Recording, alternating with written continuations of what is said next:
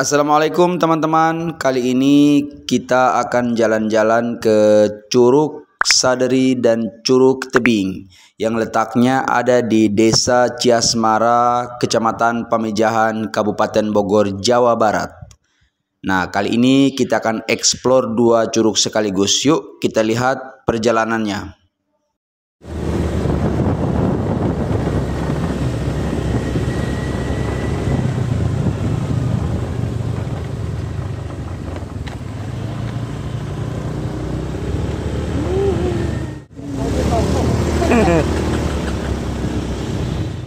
Bertemu dua mobil ya, ini sama yang ini berpapasan, nggak bisa lewat. Akhirnya kita belok masuk dulu ke warung. Ini jalannya sempit banget tuh, gara-gara berpapasan dua mobil kita nggak bisa lewat. Yuk kita lanjut di parkiran ya. Jadi jalurnya itu mulai dari dua mobil, satu mobil sampai satu motor doang. Jalur sempit. Nah, sekarang kita sudah di parkiran nih. Nih, penitipan parkir di sini nih. Oke, kita siap-siap untuk menuju ke curugnya. Curug Saderi sama Hordeng. Ini bakal kita. Sekarang waktu kita ke curug. Bagaimana, Pak? Oke, mantap pokoknya ya. Aman-aman ya, berangkat. Kang, tunggu dulu ya, nitip ya. Bismillahirrahmanirrahim. Kita berangkat. Kita mau eksplor Curug Saderi dan Curug Tebing. Sepanjang jalan itu, teman-teman, kita melewati pinggir kali seperti ini. Kita melewati pinggir kali ya.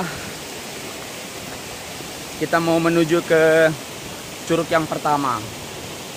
Nanti dari yang pertama kita mandi-mandi sebentar, kita naik lagi lanjut ke yang kedua.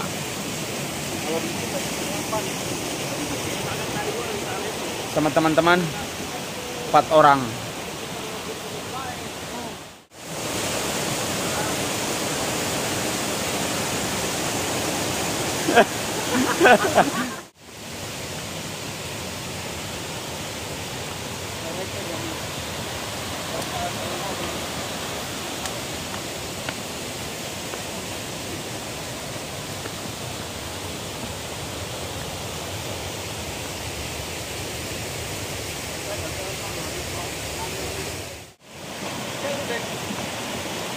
Dulu belum ada jembatan.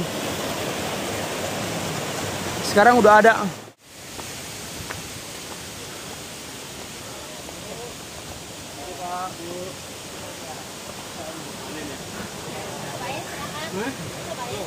Panen daun popohan.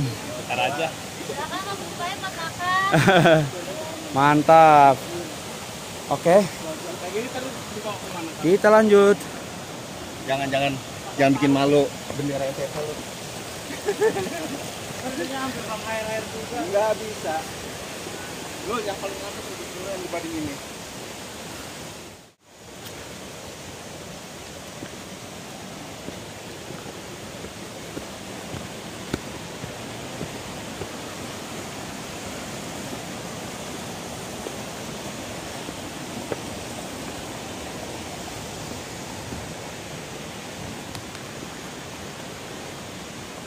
Teman-teman, curugnya sudah mulai terlihat di belakang kita. Curug Saderi. Di depan kita. Itu Saderi. Lu kayaknya udah berhalusinasi ya. Mantap. Di sini nggak ada warung. Wisatanya masih alami. Nggak ada warung, parkiran juga jauh. Jadi mesti bawa minuman sama makanan kalau ke sini ya. Biar kalau lapar tinggal makan, karena nggak ada tempat jajan di sini. Tempatnya mantap. Tuh, kita akan coba ke bawahnya ya. Ayo.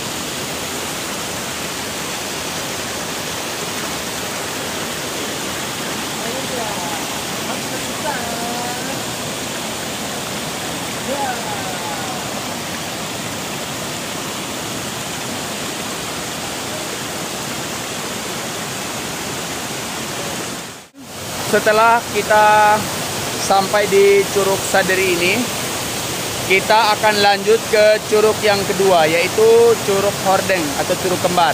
Nah, rencananya kita akan mandi di sana. Lanjut ke curug berikutnya tuh, manjat laut atas tuh. Dulu sih jalurnya lewat sini ya, 3 tahun yang lalu. Ini karena jarang ada pengunjung ya, jadi jalur itu udah tertutup kayak gini nih. Tuh.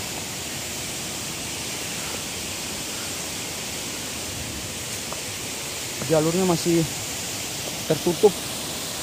Nih, samping kita.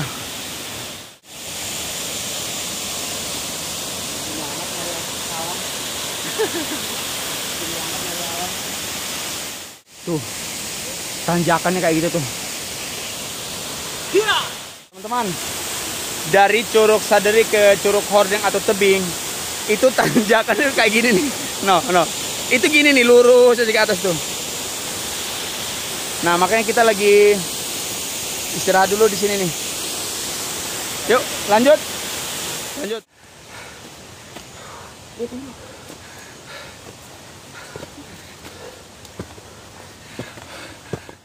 Bertahun-tahun kita nggak kesini ya, jadi semak-semak semua. Tanjakan tinggi, ketemu semak-semak. Tapi nanti curugnya keren. Tuh. Sebelah kiri ini udah jurang nih. Di bawah kita persis ini curug yang pertama tadi.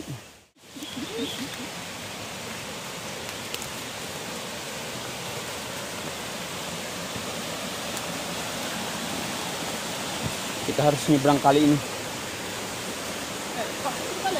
Iya, nyebrang ini. Lewat kayu. Hei, kampret lo.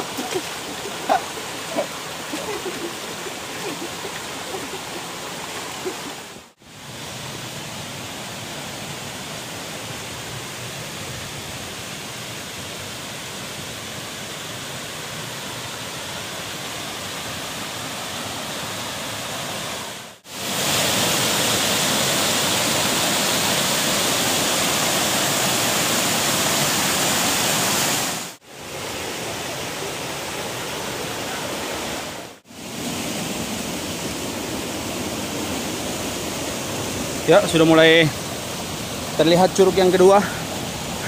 Curug apa ini, coy? Tebing. Yuk, lanjut. Minggir. Ya. Kita sampai curug yang kita tuju, yaitu Curug Tebing atau biasa dikenal dengan Curug Hordeng.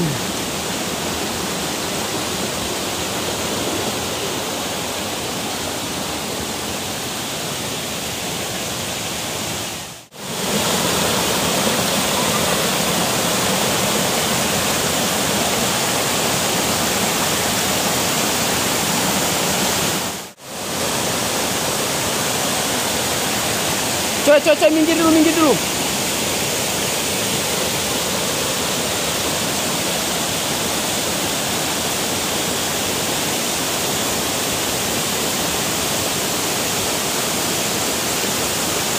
Teman-teman semua, kita akhirnya nyampai ke curug yang kita tuju, curug yang kedua, Curug Hordeng ataupun Curug Tebing.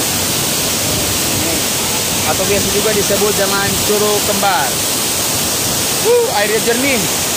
Tuh, jernih banget. Enak airnya. Jernih. Namanya Curug Hordeng atau Tebing. Tadi kita dari Curug Saderi sebelumnya. Sekarang kita akan menikmati ya, kita mandi-mandi di sini. Airnya segar banget. Si teman kita yang satu, si Kifat ketinggalan ya. Teman adik kita 4 orang, teman kita yang satu ketinggalan. Dia masih istirahat, capek dia.